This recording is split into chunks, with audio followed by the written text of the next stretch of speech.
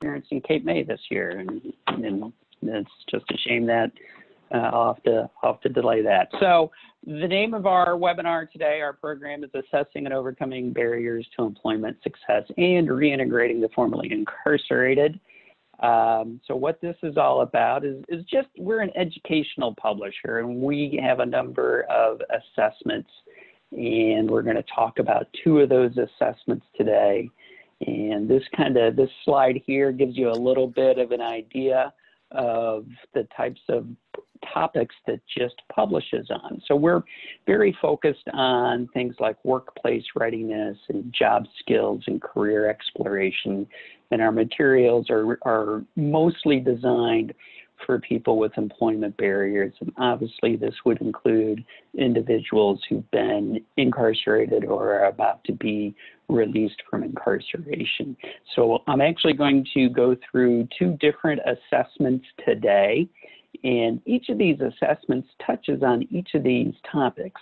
So that kind of makes them a little bit unique for us. The first assessment I'm going to show is the Barriers to Employment Success Inventory. Now, we offer this both in print and in an online format.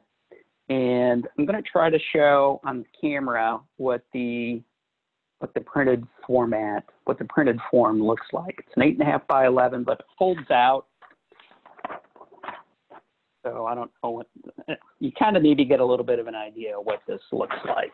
So, and I know when we're working within the correctional facilities ourselves, trying to do anything online is basically impossible. And we offer all of our materials in standard print formats, which is really going to mean that just about everything we offer, not everything we offer is available then. You don't necessarily need to use the internet for any of our materials, but for many of them you can if you have that as an option. So what the Barriers to Employment Success Inventory is, there's brief description there up on the screen. So it's designed to help individuals identify what their employment barriers are and how to incorporate strategies to eliminate those obstacles. And as we know, people who've been incarcerated, they're going to experience a number of these barriers. So why is this assessment important to job seekers, to the people taking the assessment, to our program participants? Well, it helps them understand what their barriers are, provide some checklist activities to help them overcome barriers, and then helps them develop a plan. So it really is the beginning stages of how to overcome those employment barriers. Here's some examples of some of the barriers that program participants have, people who've been released from incarceration have.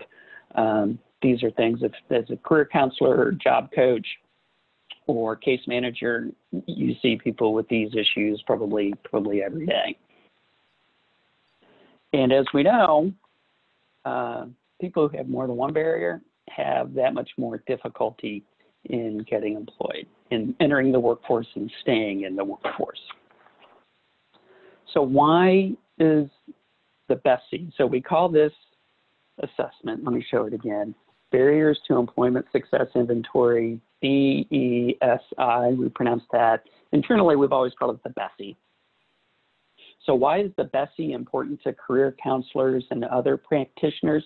So it provides a standardized approach so that as you're working with a group of participants, you could perhaps see patterns that develop, maybe be more efficient in the services that you offer.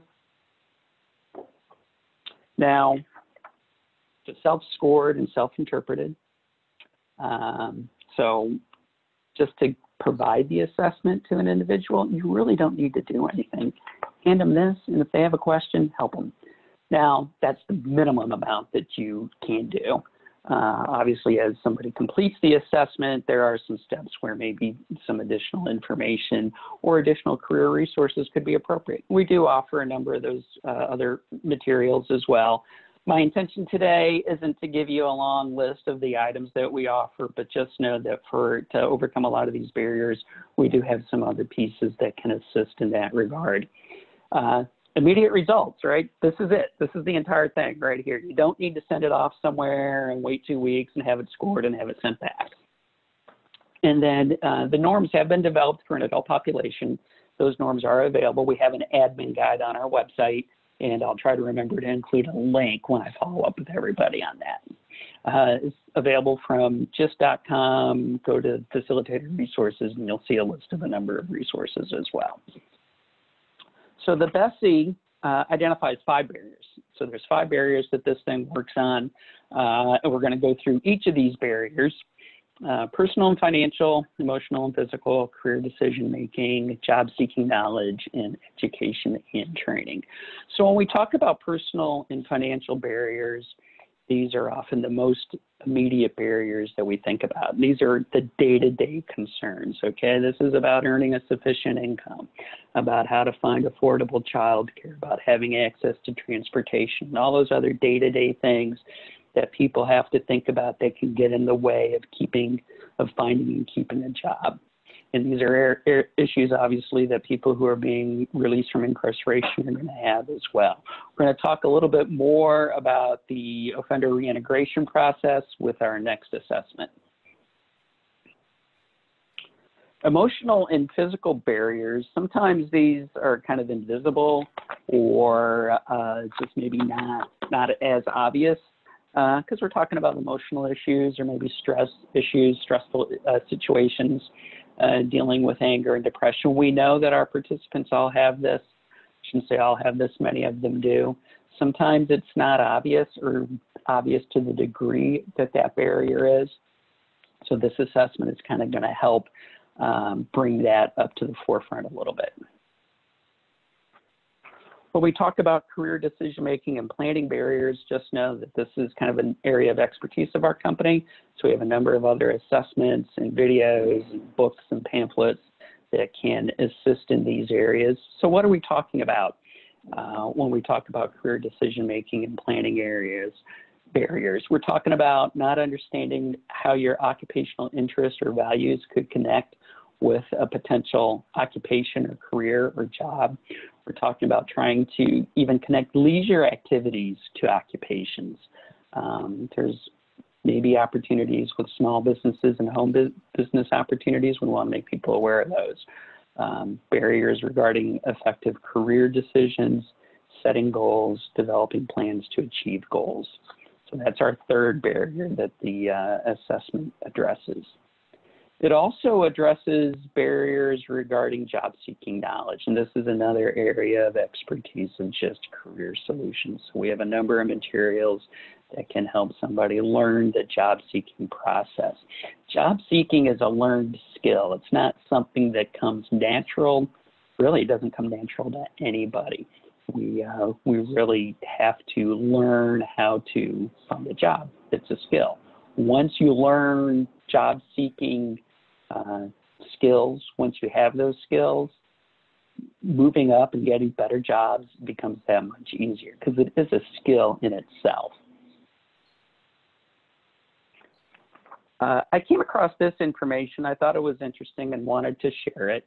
The 4 stages of a job search, and these are from authors that I wasn't familiar with until I found this information, Amundsen and Borgen. So you as career counselors and job coaches, you're probably familiar.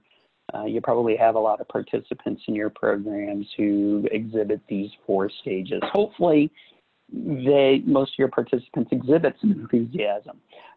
That's probably not something that is apparent with every participant that you have. And stages 2, 3, and 4, we know those are difficult. We do have resources that are going to help somebody with these stages of a job search. I like to think that if you have knowledge of how to do an effective job search, you're not going to experience the stagnation, frustration, and apathy as much. Maybe keep that enthusiasm a little bit longer, or begin to have the enthusiasm if you didn't have it to begin with. Now, I think education and training barriers are something that we kind of think about and acknowledge as employment barriers because people need to know how to do things. They need to have some education. They need to have some skills. So this obviously is an important barrier. We just have a separate product line under the Kendall Hunt umbrella called Paradigm. education, and these are materials that help with things like digital literacy in Microsoft Office. We're actually going to be developing a new product for correctional facilities that brings some of that digital literacy information to the correctional facility. We'll be doing some webinars on that and some other information. We also have some webinars scheduled next week to talk about another product, a couple new products as well that are going to help in this area. We have a question. Yes. Would it be possible to get a DVD that could be downloaded and installed on a computer lab, which links the Mimic online access, such as? Yeah, so we're actually developing a couple different things. Now, when you talk about developing a DVD, we actually have, streaming capabilities, obviously need an internet connection for that. We are developing a tablet program so that a correctional facility could use a tablet that has a lot of that kind of information preloaded. It's actually going to include some DVDs. I'm going to be doing a presentation on some of our video information for next week. And once I capture everybody's email address here, I'll be sure to send that information out. One thing also I wanted that I was going to bring up at the end is that anybody who wants to do a deeper dive on what we offer and how we offer it, to schedule a webinar with me that's going to be specific to what your needs are and what you're looking for. So whoever asked that question, my suggestion is send me an email. Let's talk offline, because there's a lot that can be covered and brought up in a discussion like that, and in terms of technical options that are available. Right now, we do not have the capability of providing you content that you can then download and show offline. That's something that we are actually developing at the moment as we speak to be able to offer that hopefully by the end of the year. Part of what we want to try to find out is which content of everything we offer, which content would be the most valuable, should be the things that we'd be working on first. So I hope that answers that question. It's a broad question, and I do want to once again suggest that maybe offline conversation would be something to do as well. Thanks. Thank you, Bob. Yeah, absolutely. Thank you, Kevin. So when we talk about completing actually getting into this assessment, there's 4 steps, and it's not the easiest thing to show in this version here, but I'll try to do that a little bit, kind of show how this works. Step 1 is basically just answering 50 questions relating to employment success. Now, we do have, like I said, the printed version as well as the online version. Once I get everybody's email address, I'm going to send you a code so that you can not only take this assessment, but the other one I'm going to talk about. So you're going to get to take these assessments as a participant would. So you're going to be able to get to go through all these steps.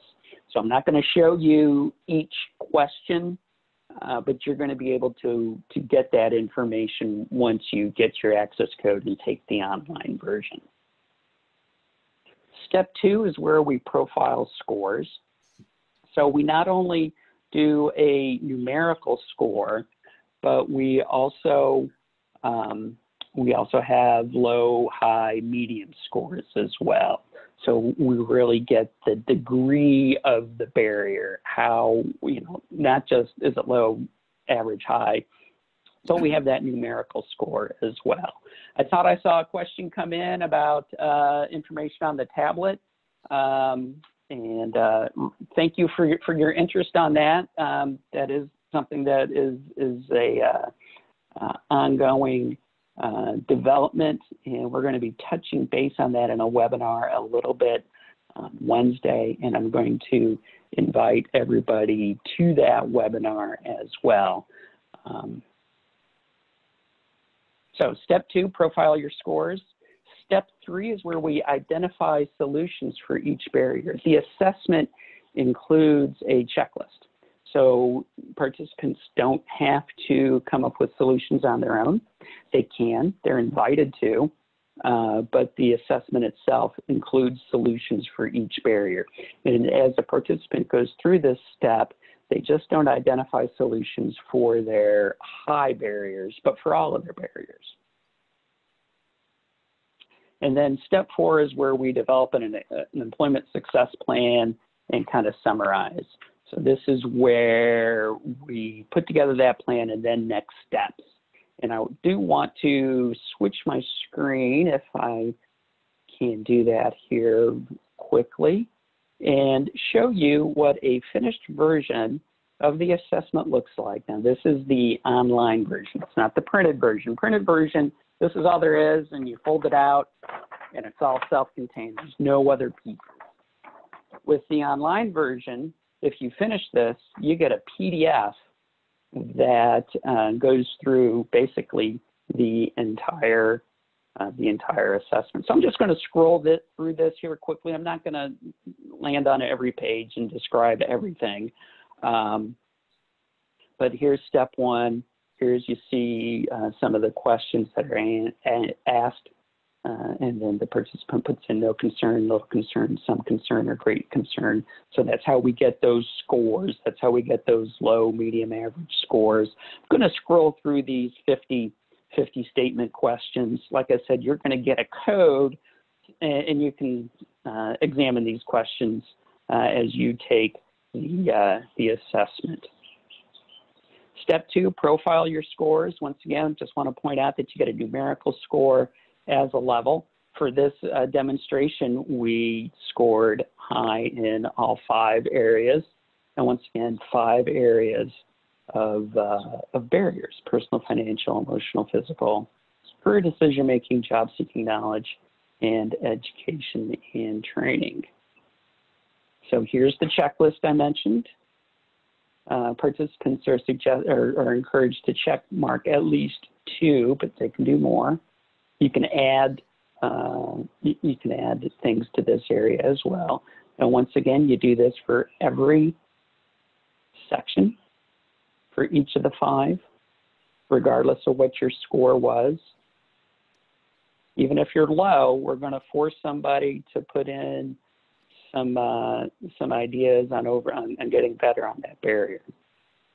This is where we develop a plan. So we have the goal, the concrete steps, the goal, the concrete steps.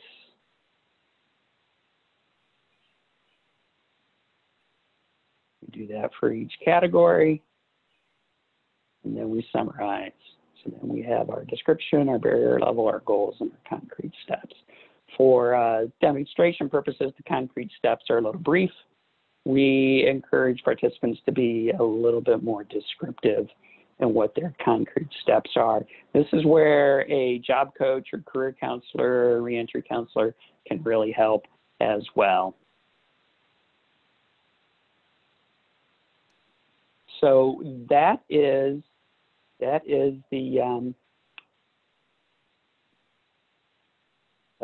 the barriers assessment. Once you finish taking the online assessment, we ask 3 questions and we compile the results. So here are the results of the barriers assessment. Got 85% across the board. Users felt more informed. Users said they had more insight, and users said the assessment was easy to complete. I want to tell you that this assessment is more complex than most of the other assessments we offer. It does take a little bit longer to complete than most other assessments when you start talking about those concrete steps. Those steps could take a lot of time and a lot of thought and a lot of effort. If somebody's willing to put in that time to do that when they're taking the assessment. Of course, as we know, so much with our participants, there's self-motivation is a factor. How much do they want to put into the assessment? So it's not an easy assessment compared to the rest that we offer. And I do want to be kind of upfront and honest about that. But if a participant is willing to put in the time and the thought, they really should end up with a really solid plan on how to overcome their employment barriers. So this is a moment to pause, and I'm going to take a sip of water And Kevin, if there's anything else in the chat for me to address, let me know. At this point, there's just a couple comments. Steve from New Hampshire is going to reach out to you. Looking forward to the tablet program. Laura Palmer is interested in printed and tablet options, depending what the upcoming year may look like. Very good. And yeah. Elvin Velez from New Jersey is also looking forward to the tablet as well. So I'm doing a webinar on Wednesday. I'm doing it with one of my coworkers, Jill. And we have a couple slides on the tablet. It is something that's still in development. We're going to be looking at here and probably in the next 2 to 3 months, maybe reaching out to some facilities for a possible pilot. The tablet's going to include some digital literacy information and some reentry videos and possibly some assessments as well. Still trying to figure out exactly what to offer on the tablet to make it worthwhile. These are tablets, we have to purchase the tablet, so the cost of the tablet's going to be built in, which kind of raises the cost on everything. So you're buying the tablet and the resources. The nice thing from what I understand with our tablets, and maybe this is true with other tablets that you get from other vendors, is that obviously they can be shared among inmates and they sign in with their profile, but each tablet should be able to accommodate several different inmates. Of course, you can only use them one at a time, but you don't have to have one tablet for every inmate. They can share tablets and have unique profiles. So that's, hopefully that's considered a feature and not a bug. I know there's a lot of privacy issues and security issues within correctional facilities that have to be addressed. I see part of the question, would it work with other tablets that you already have? That's something that I think we really need to explore. Right now, no, but I'd love to talk offline with you a little bit more about that and see if there's a way that we can make that possible, because we do know that we need to be flexible in offering the content as well. Bob, I just have a question for people out there. I've been out of corrections for 8 years, so I get information second, third, fourth hand. Working with CEA National, it seems like a lot of states in the South, which really surprised me as compared to the Northeast, the inmates have tablets. Is that true, or can I just have a couple of people respond from the Northeast or wherever and just say, do you have tablets? Can the guys take or women take their tablets back to the cell and work on homework, or are there still restrictions on that?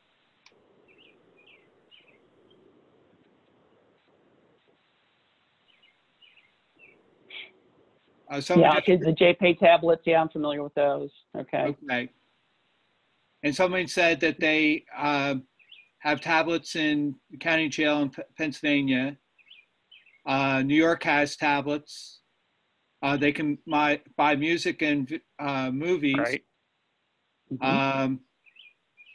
Pennsylvania has the GTL tablets. Oh, New Jersey has tablets. Thank you, Christina. JPay from email and music. All right, this is good for me because I ask people, on my committee, what's going on in New Jersey, and most of us are retired. So it's good to hear these fresh voices, young people, give me more information. That's so good. Pennsylvania Department of Corrections is exploring enhancing the tablets to be utilized for educational purposes. And I did see a question about licensing content to an existing provider, so that's something that we have looked into. Don't have anything concrete on the table just yet. We had talked to JPay in the past about how to figure out how to get our content on a JPay tablet. And I wasn't involved in those discussions, so I don't know exactly where that led, except that it didn't lead to any sort of agreement. Does your program recommend careers that will match a student's academic disposition for future education, interests, and learning styles? We do have an assessment that helps that, actually a couple of different assessments. That's going to, it really matches more of a student's interests as opposed to academic learning capabilities, but a lot of times those interests inform what those academic learning capabilities are. And then there's an assessment called the ONET Career Interest Inventory that matches somebody's career interests with their current or expected future education, and then provides a list of occupations. So there is a way to do that, probably a little bit different from the way the questionnaire was asking. Christina, Computer labs with secure online access, that's something that I know is a big issue. We've looked at a vendor called Atlo that is able to provide that secure connection. And maybe some of you out there are familiar with Atlo. I believe we had somebody from Louisiana, and I know Louisiana is a state that's using Atlo. In those discussions, we're continuing to have discussions with Atlo to see if there's a way that we can provide content using their secure connection. It's interesting. Alvin Velez is the one talking about the computer labs, and yeah. I was working for corrections. At one point, I was his supervisor, and he and the other computer teacher. You know, these new cops would come into the jail, or new lieutenant or captain, and they came from another facility, and they, you know, the guys, they walk into the lab and they say, "Do you realize they're on the internet?" And I said, "Actually, sir, no, it's the intranet." And they get all excited. "What do you mean? Who are they talking to? That guy's working on a you know, website." I said, "Yes, sir. You know, this is a youth correctional facility, and most of these guys will be going home at some point. And we want them to have career skills." "Well, who are they talking to?" Because they're, you know, sometimes they were on email. And I said, "Well, they have to learn those skills, because guess what? There's a whole world out there that these guys have not been exposed to." And that's a different part of our educational program. And, "Well, what's the teacher doing?" "He's looking at a movie." I see that one of the students created that movie that they're looking at. And he's grading that paper, you know, or that movie, and he's responding to the emails, or he's responding to their classwork. So it was, and then we had Elvin was connected with another guy in the other computer class, and Elvin was teaching computer repairs, and one of the guys in the computer room had a question how to repair his computer. So he would shoot an email to Elvin, and then Elvin would relay the message to one of his students, and one of his students would walk over and come over and show him how to fix the computer. So it's interesting how, when I worked for corrections, you know, it's like pushing that envelope, trying to educate not just custody, but also educate my supervisors that this is a good thing when students are involved in computers, or getting their homework and learning about the technology that's out there. Digital literacy are skills. We talked about the education and training barrier with the other assessment. Digital literacy is huge. You almost have to have it. We talk about just regular literacy. Digital literacy, you can't, and it's just going to become more and more important. I'm going to move on and talk a little bit about our next assessment called the Offender Reintegration Scale. So if you can see my camera, I'm showing you this assessment. Compared to the first assessment I showed you, it's shorter, briefer. I told you that the first assessment, the barriers assessment, was one of our more complex assessments. And this is more representative of most of our assessment inventories. So it's much briefer. And my discussion on this is going to take much less time than it did for the first assessment. So we call this the ORS, for Offender Reintegration Scale. So the ORS helps identify needs, barriers, and skills deficits users must overcome to successfully reintegrate. Now, this assessment, I guess I should point out, this is specifically for individuals who have been incarcerated or are currently incarcerated and are going to be released shortly. Whereas the first assessment can be used for just about anybody who has an employment barrier. Which includes being incarcerated, but doesn't necessarily mean that they've been incarcerated. So this one is specific for folks who have been incarcerated. So just a little point of emphasis there. So why is the ORS important to counselors? Well, this is going to help a counselor kind of put everybody into a pattern that they're dealing with, just to make it a little bit more efficient to work with groups of people. There's 5 categories, and we'll see that these categories match up pretty well with the previous assessment. So I did want to talk a little bit about these categories. So when we're talking about basic needs, once again, we're talking about those day-to-day needs. Where are you going to live? How can you afford living expenses?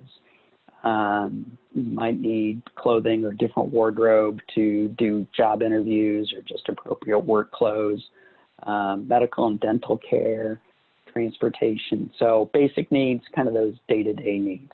Step 2, job search. We talked a little bit about this with the other assessment. We talked about how we do have some materials to assist here. Effective job search campaign, how to network, how to discuss your incarceration in an interview. And I know those guidelines, even those laws, are different from jurisdiction to jurisdiction. I know some states now have the law where you can't ask that question in an application. It can always be asked in an interview, though, as far as I understand.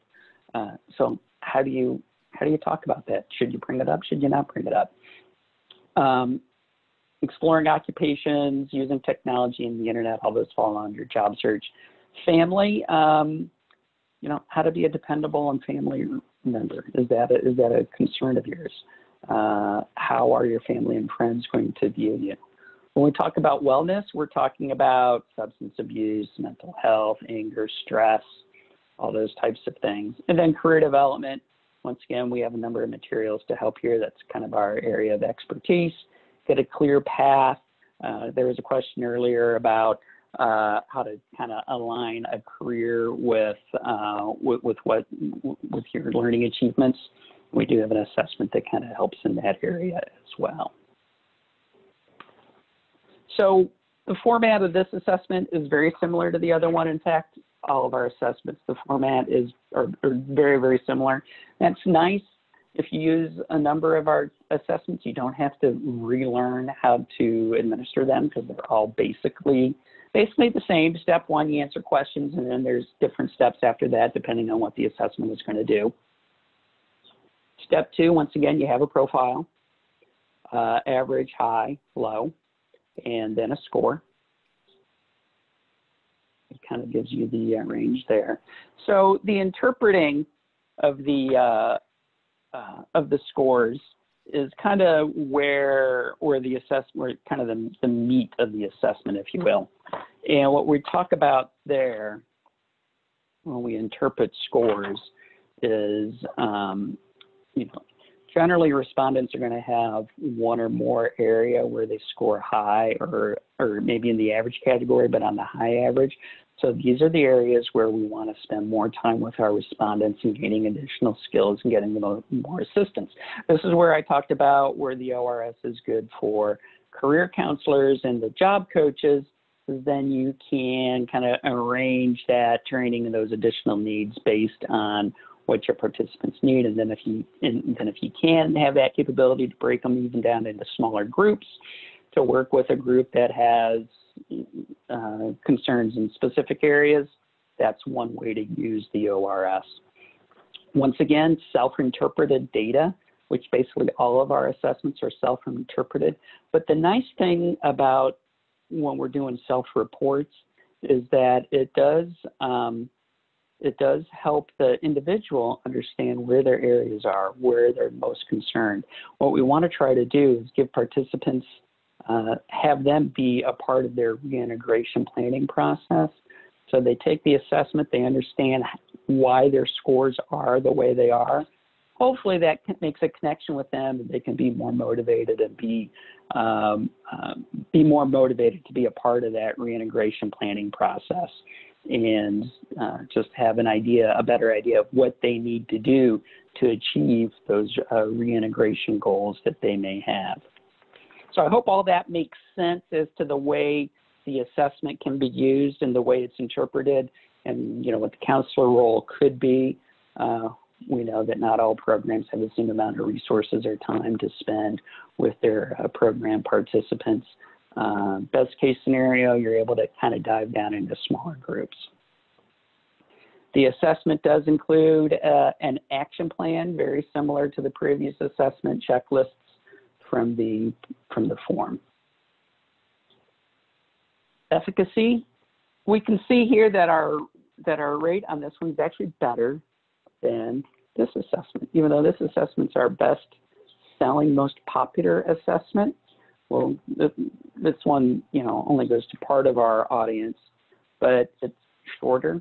And I think because of that, and it's a little more accessible, I think that's why we see some of these scores a little bit higher. 91% of users felt more informed.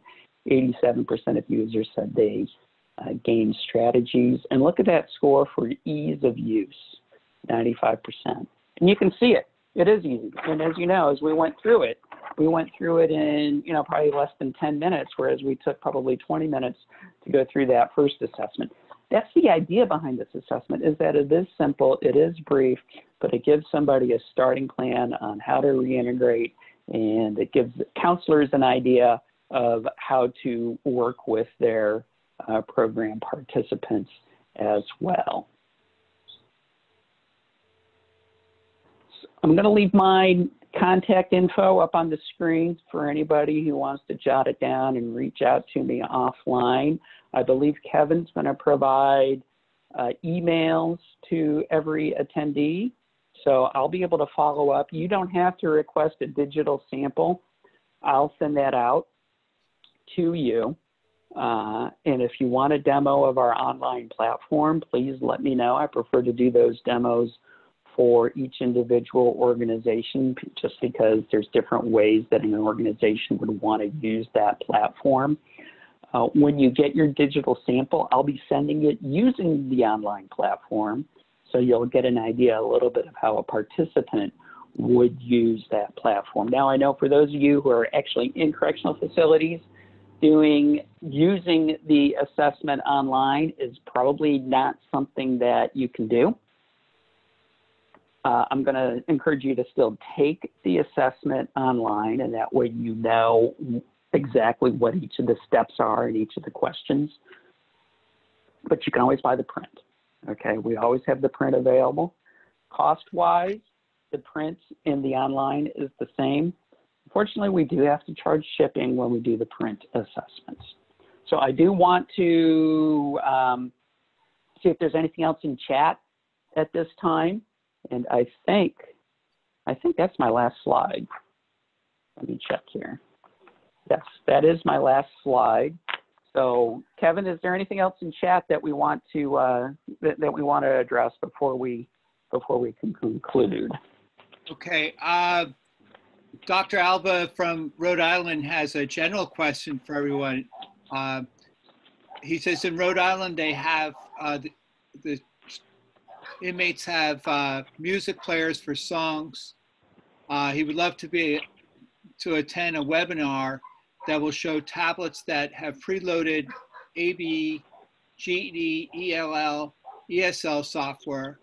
And he says his question is, and this is a general question to the participants, do any of the tablets mentioned earlier have preloaded educational software? Or can the tablets be loaded with educational software for a site license fee?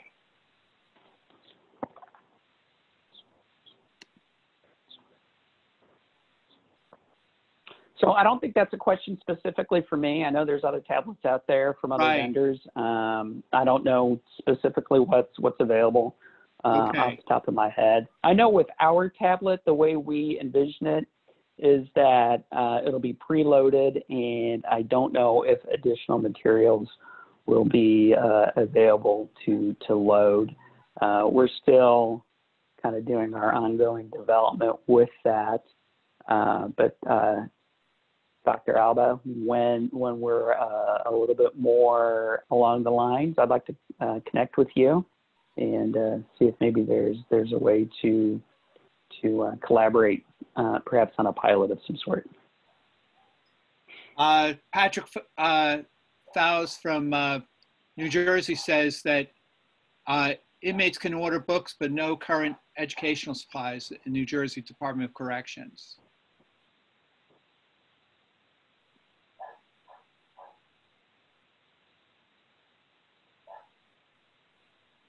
My screen just changed. I'm not sure why. Yeah, mine did too. I think that might have been me. Okay. All right. Because I was like, where'd my chat go? It's so funny because sometimes the chat is, my controls sometimes are up above and sometimes they're down below. I can. Right. Yeah, I know. Yep. Zoom's funny that way. That's one of the reasons I prefer GoToMeeting. I think that you have a little bit more options with the control panel. You can put it anywhere on your screen, and with Zoom, It's either below or on top, and you can't put it anywhere else. Now, I was trying to do GoToMeeting with college friends about 6 weeks ago, trying to figure it out, whether I was going to do Zoom or if I was going to go to GoToMeeting or something else. And it ended up, everybody needed either Chrome or Gmail. And my college friends were like, I'm not doing that. I'm not doing that. I was like, come on, it's free Gmail. It's free Chrome. So that's why I ended up going with Zoom. Thank you, Alvin. Yep. Let's see. So, let's see. NJDOC, Christina is saying, is currently looking into those type of educational materials for tablets, especially after COVID-19. Right. Jose, also from New Jersey, DOC, says, what about vocational education? Yeah, now JIST doesn't really get into a lot of the vocational education materials except for digital literacy and Microsoft Office training, and with one of our other product lines. And we also have materials for things like pharmacy technician and some allied health careers. And this is a suite of materials that have been developed for like career colleges and community colleges. And that's the market for those materials, but they could be delivered really to anybody. Just because that's the primary audience doesn't necessarily mean that that's the only people who could use them. So I'm seeing a lot of thank yous. I'm having problems actually viewing the chat except for when the question is first entered. So Kevin, I don't know if there's other questions that I haven't seen that we need to address. Do you want to, like I said, I believe I'll be getting everybody's email address, so I'll be sending out just a short thank you email. I believe Kevin will be sending out a recording or making that available in some cases. Right. My email address and direct phone number, which, it rings right here on my cell phone. This is the only phone I have. So I'm real easy to get a hold of. Just give me a call. If you get my voicemail, I'll call you back. I'm a little bit old school in that I still like to talk to people. And look at my voicemail. I know a lot of people these days don't bother with voicemail, but I guess I'm a little bit old school in that regard. So Kevin, I think this is it. This has been a great session. Thank you for inviting me. I really appreciate it. My company will be doing a couple webinars next week that might be of interest, and I'll make sure everybody gets information on that. The one I'll be doing on Wednesday, we're going to be talking once again about the ORS a little bit, but also some other materials as well that we did not cover here today. webinars like this, I just don't want them to be just a complete product presentation. I'd rather do a Right. deep dive on a couple different things. Well, we really appreciate your time, Bob, and I My know I pleasure. learned quite a bit. I really Thank you. also enjoy the interaction with people that work at facilities that I used to work at, but I'm an old school, real old school guy. I'm long out of those facilities, but I really appreciate the information about what's happening in New Jersey and around the country. Just to let everybody know, next Friday, Kevin's going to do some volunteer work with National Park Service. I have to suffer. I got to go kayaking on the Delaware, make sure the Delaware is clean and ready for the summer fun. And then Saturday and Sunday, I'll be working Father's Day weekend on trails up in the Poconos. So we are not going to have a session next Friday. I'm sorry about that, but hopefully by this time Friday, I'll be on the river somewhere. So instead, I'm going to do a double dip on Tuesday. So I know we're switching up a little bit, but Tuesday, we're going to do tape tutoring with Christina Miller at 10 a.m. That's June 16th. And at 1 p.m., one of our DOC educators has volunteered his time. His name is Jason Urbanski, and he's going to do motivation in the classroom. So I really appreciate when teachers come out and say, okay, I'm gonna share and be a trainer. Don't be shy.